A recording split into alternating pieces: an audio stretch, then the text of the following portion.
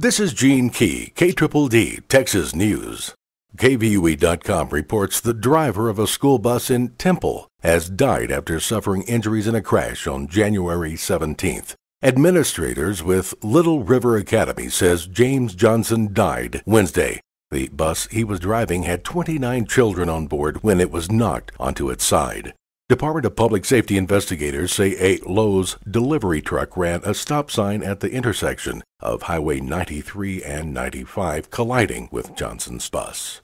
KHOU.com reports a student at Stephen F. Austin State University is facing charges for allegedly posting a topless photo of a Galena Park High School student on a phony Facebook page. Cesar Saldana, 19, is charged with online impersonation.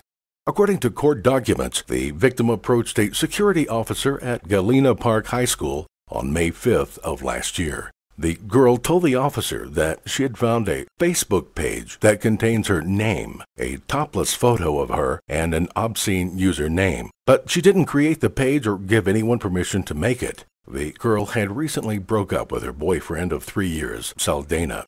She said she had been getting texts from Saldana calling her inappropriate names and saying that he was going to ruin her life. According to Galena Park Police, Saldana admitted to creating the phony page and posted the topless photo of his ex.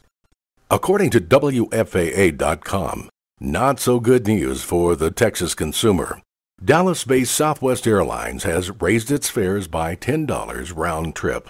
And you can expect others to follow. Delta Airlines led the way with 2 fare hikes last month. Only the first one was matched by the competition. Insiders said in the past 6 years, there has not been a single Southwest Airlines-initiated hike that went unmatched. If you'd like the latest Dumas, Panhandle, and Texas news on your mobile device, you can follow KDDD News on YouTube. Simply search KDDD or Gene Key on Facebook or Twitter. This is Gene Key, KDDD, Texas News.